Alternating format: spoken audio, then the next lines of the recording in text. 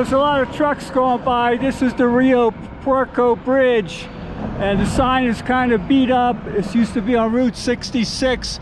It was built in 1933, and it's right along the highway.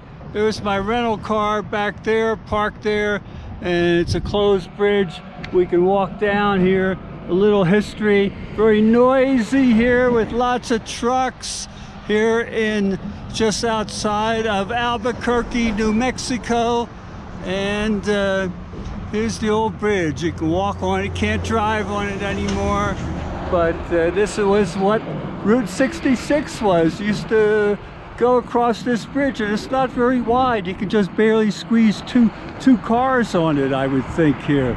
So there it is. There's a new interstate next to it. And so, yeah, I mean, it's in pretty good shape since it was built in 1933, so it doesn't look too bad. So it still looks pretty sturdy, even though it hasn't been painted or maintained or anything. So, all right, we saw it. This is the first stop on the Albuquerque trip. And let's get back to the rental car and get to my hotel here. I think we got one other stop coming up.